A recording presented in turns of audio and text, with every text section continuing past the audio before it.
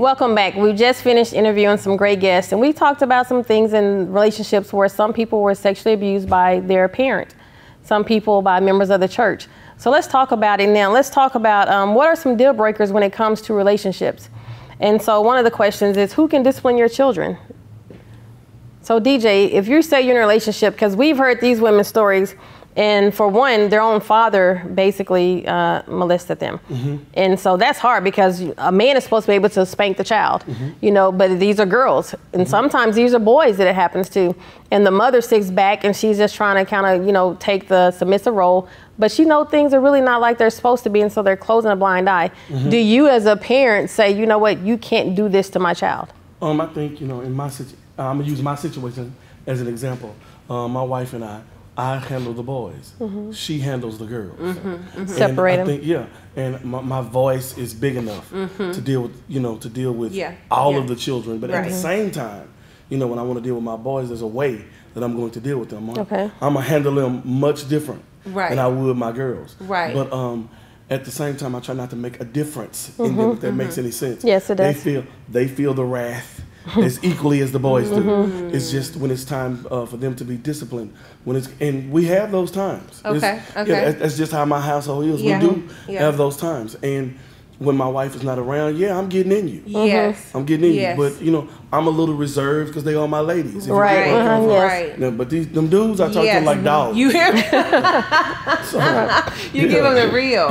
So what if that would flip? What if you had? I always like to refer to bonus children. Okay. So what if you had, if your wife had an older son in the household, how would you discipline him? I think it's important that kids understand that this is an equal household. If I love her, I love you. I've accepted you. I've accepted those things about you. So what I try to convey is that everything that I do, I'm doing it in love.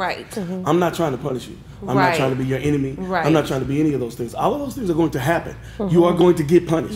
You will be disciplined. But it's going to be in love. So I think it's important that that piece is established. The love piece is established. Because kids don't mind discipline. No. They crave you gotta love them. love. Yes, right, Absolutely. They crave love. So I don't think discipline is the problem. I think sometimes we're absent the other thing.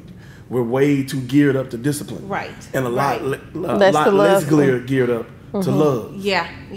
Now, let me ask you, what about when the male disciplines the kids, even as mothers, you know, mothers are soft, you know, and so we're very protective of our children. What about when the male, let me ask Nicole, I guess, when the male father or either a newly father disciplines a child and they're too stern and the woman can't handle that?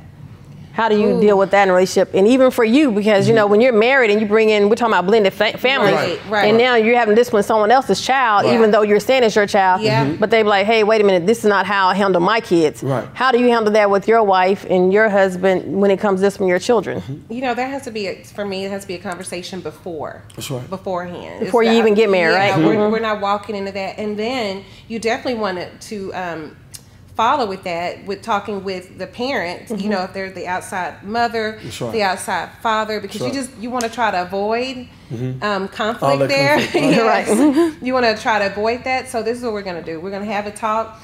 Hey, what is acceptable? What are you comfortable with? What is your style of discipline? You know, and I'm going to ask, what is your style? Then this other parent needs to be in on that. That's just how I see that, because we're ultimately raising this child together. That's exactly right. So to avoid conflict, let's have that conversation. Okay, this is what I do. But with boys, like DJ said, for me, boys need a little bit more sternness, especially when they are teenagers and they get to smelling themselves a little bit. And it happens. It's going to happen. It just happens. So you need that. So for me, that's a conversation, because I do believe in discipline. I do believe in talking with my children. But sometimes, like you said, you got to put that foot in their back.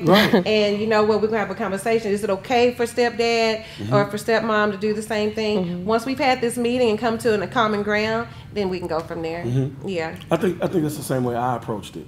For me, it was, what do you think about this? How do you feel about this? Now, I know you hear me screaming around this house. She's like, you know what I mean? Your children won't be excluded from the That's school. right. No everybody's do you gonna hear get me? it. I'm not going to be mild over here. I'm an old school parent. So I'm just old school. Everybody gonna get it evenly. That's right. I'm gonna disperse it evenly. That's right. Everybody's gonna get attacked. Yes, that's right. I'm gonna love everybody the same. That's right. When I buy one pair of tennis shoes, everybody gets two. That's right. That's how you have to do that. Yeah, that's why you have to. I think especially once you start with the blended family aspect, yes, you have to start treating that child instantly. I mean, immediately, because that child knows the difference. They know. They're gonna sense that, yeah, and then they're gonna be like, well, okay, because even when you do get a blended family, and now you're newly married, to people. Sometimes the other woman who has a kid by the other man, I'm often reading these Facebook posts where they say, but he don't take care of his own kids that way. I hear that. And that's really sad that people now get married and they're like, man, I ain't got to do all that because I'm taking care of my home. That's right. But they're leaving their kids out. How do you handle now and look in my thing is, how do men and women look in other kids' face and say, you know what, you matter, but you don't matter. Because now you're taking care of the household versus who you really have. I mean, it's difficult for me to answer. That's difficult. Yeah, because I don't feel Because you're like not that. like that. I don't feel that way. But that's hard, you know. I think what we have to be, especially in our community, is truthful. Yeah, yes, truthfulness. We have to be truthful, Yeah. even when you see those instances, especially because your friends do it. We all have friends who do that. Yes. Are you friend enough? Yes. Yes. Just like, man, you need to do something about that. Yes. You need to handle that. You need to handle that. That needs to be handled. Yeah. And you don't want the kids to feel slighted. That's my main thing. You don't want any child to feel slighted. That's my big thing. So I always take all that in consideration when building a family and blending a family. That's right. Make sure that everyone feels like, you know what, this is all equal. Everyone's being treated the same. Everyone gets the same discipline, same love. Right. Then, and then a lot of times when you have that baby mother outside the home and that child, whatever the situation is, you never know that. You never know that.